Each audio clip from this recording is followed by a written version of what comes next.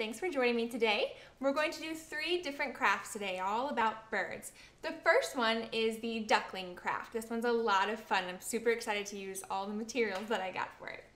So the first thing you'll need is an orange piece of craft paper and then 2 white pieces of craft paper. I have a plate with some yellow washable paint. And I have a black marker. This can be washable. Mine's permanent just because it was the closest black marker nearby. Some scissors. A milk jug cap or any other cap. Doesn't matter what size as long as it's a circle that you can use to trace with. And a bath loofah. Okay, so I'm going to do some of the easy parts first, the cutting parts. So we are making a duckling. So the first thing I want to do is draw the bill and cut it out. So what I'm going to do is I'm going to make it pretty simple and just draw an oval. That might be too big. We'll find out. And I'm going to cut it out. Okay. Now remember scissor safety. If you need help, please ask a grown-up to join you.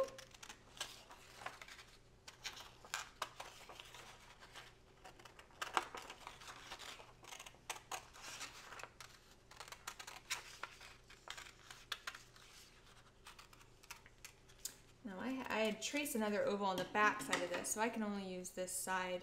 So I'm gonna have a little bit of black marker on mine, but if you cut it out and then flip it over, you should have just orange on your side, but I had something else under it because I didn't want to waste any paper.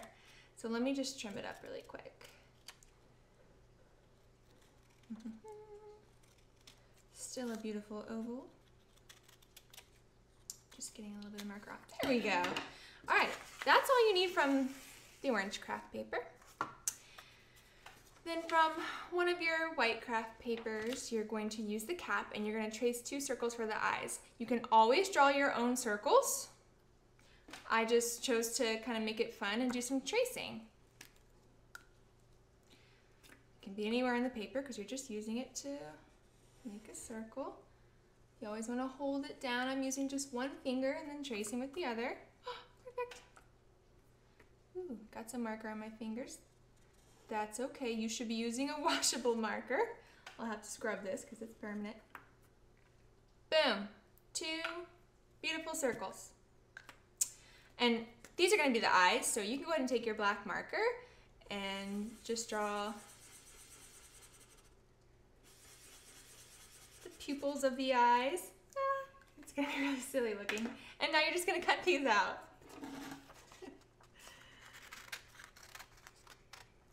And my duckling has big round eyes.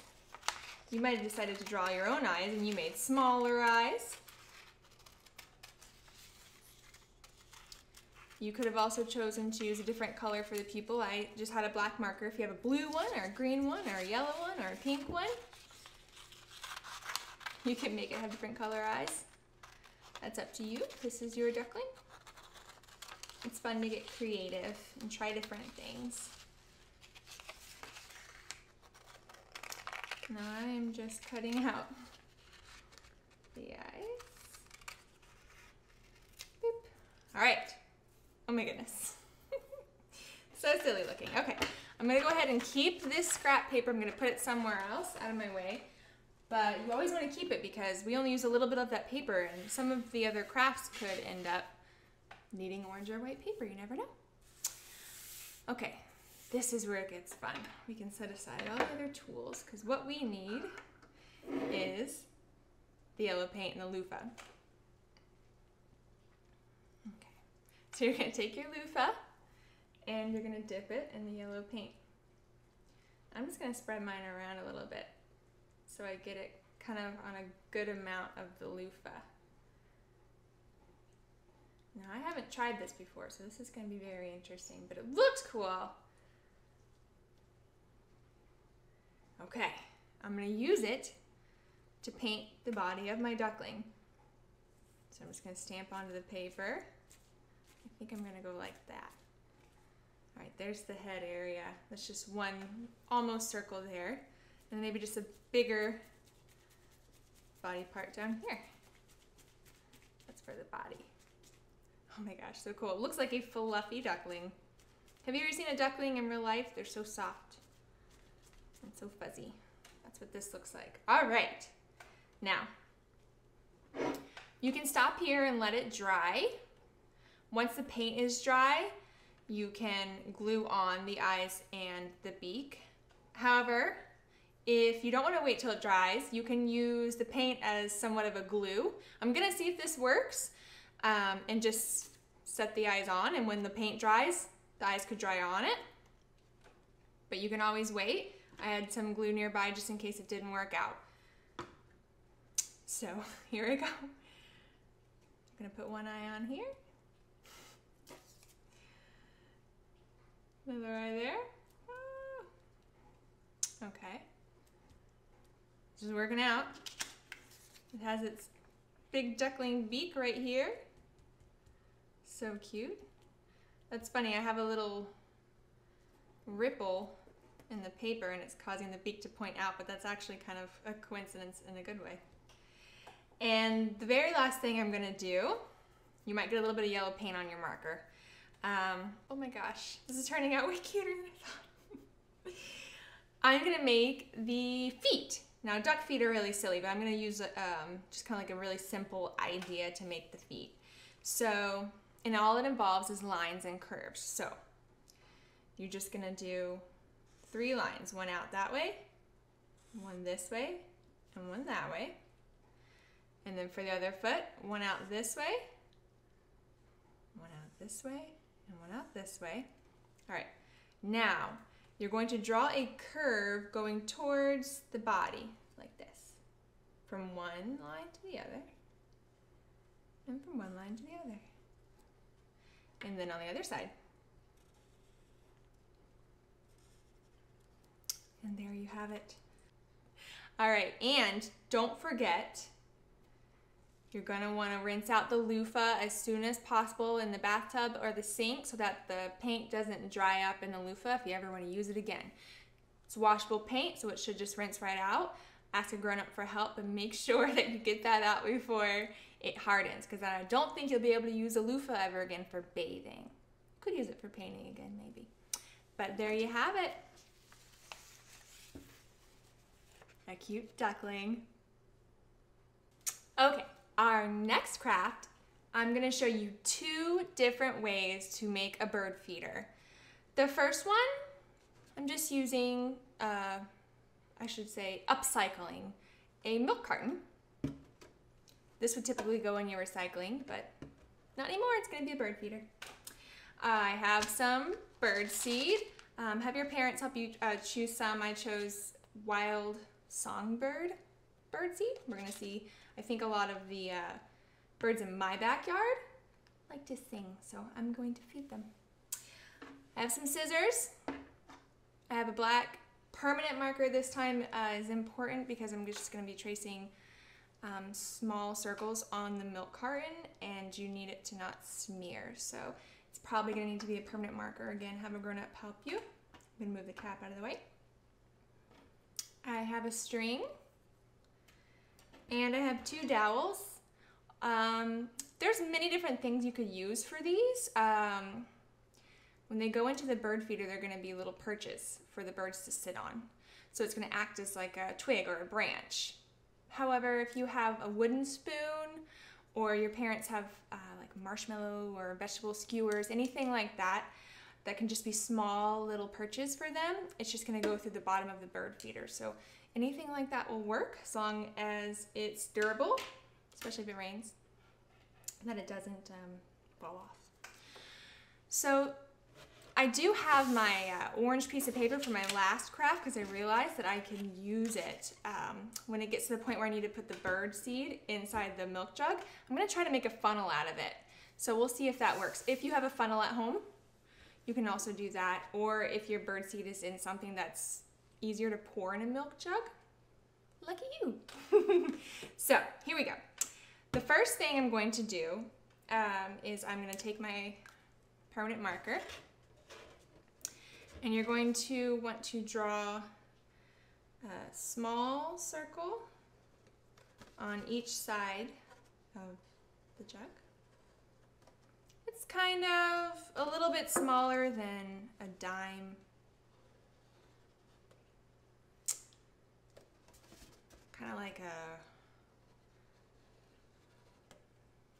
an eraser at the end of a pencil maybe. I'm making it that size because that's how small my dowels are. If you're using a wooden spoon, you're gonna wanna make them wider than the spoon so it slides right in, okay? Now the next one, this is where the birds are going to get the seeds out of, so you're gonna wanna make a good circle right above that. The birds will be able to poke their heads in. Maybe you can do different sizes. If it's a big bird, he really needs to pop his head in on that end. If it's a little bird, you can come over here. That way they don't fight over sides. Okay. There you go. All right, this next part is gonna involve cutting the milk jug. Please ask a grown-up to help you with this part. I'm gonna go ahead and do this. If you wanna pause at this point in the video and have a grown-up help you cut these out, they can be really tricky. I'm just gonna fast forward through this part in the video and I'll meet you on the other side.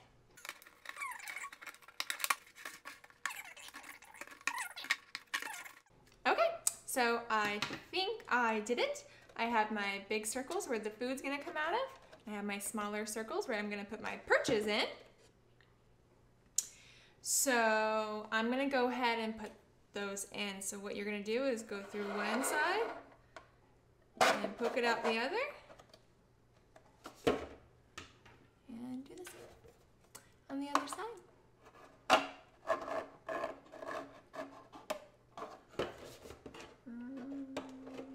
There we go.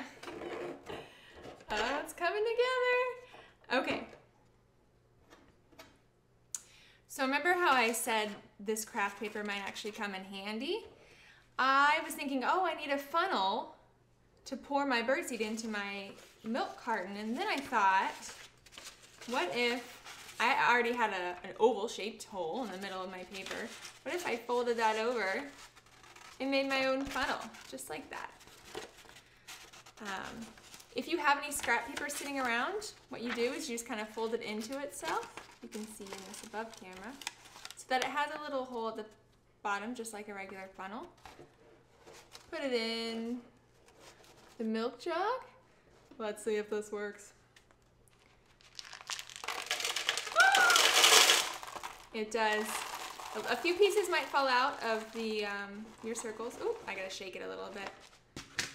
That's okay. You want to fill up.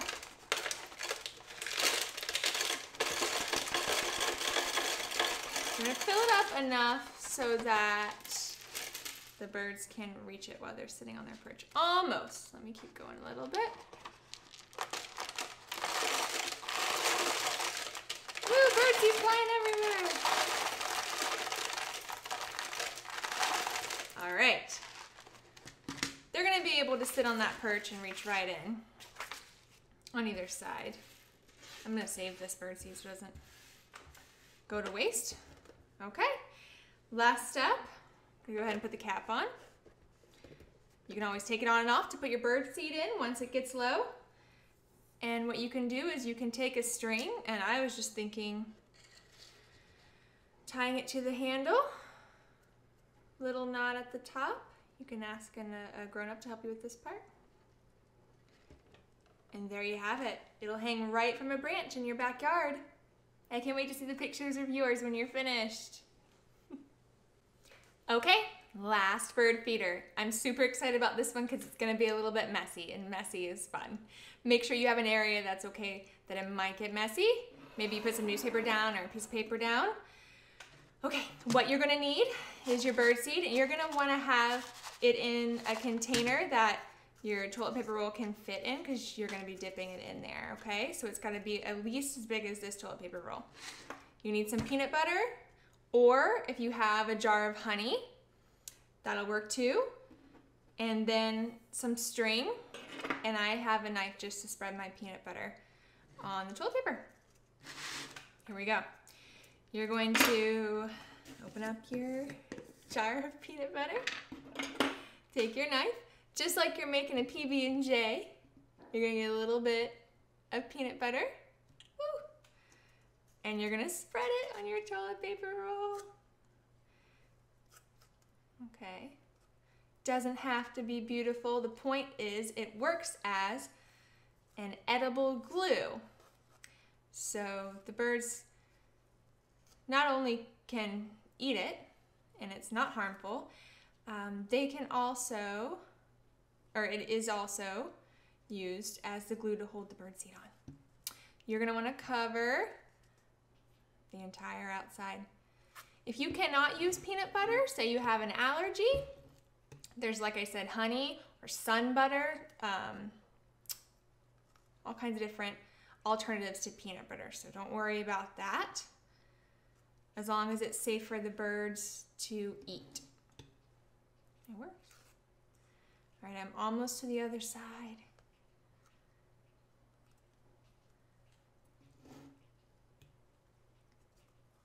Okay, it's already on my fingers. It's messy, messy. I love it. Okay. There we go. I have covered my entire toilet paper roll. Now, I have some birdseed that's quite big. I see some sunflower seeds in there and some nuts in there. So we'll see how well it sticks. If you have the birdseed that's much smaller seeds, it might stick a little bit better, but we'll find out. You're just gonna press it down and spin it. Press it down, spin it. You wanna cover each side. Oh, it's working just fine. I had my doubts, I shouldn't have. Spin it. Ooh, it's sticky. Spin it. All right, you can also take some with your fingers, press it on. You wanna cover as much space as possible so it feeds them for a long time. And definitely, while you're doing this, be thinking about the places that you can put your bird feeder so that you can actually see the birds come visit it. I was thinking about putting mine right outside my bedroom window. I have a lot of birds that come into the backyard, specifically like doves, and I've seen a few robins. And I would love to see them come visit this bird feeder, so I'm gonna put it somewhere where I can admire them. All right. Once you have your roll covered, this is so easy. The last thing you're gonna do is take your string and run it through your toilet paper roll like this and tie it at the top.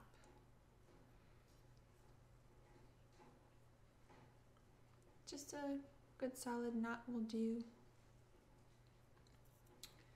All right, then you're gonna go take it and hang it from a branch somewhere outside. And the birds are gonna enjoy it.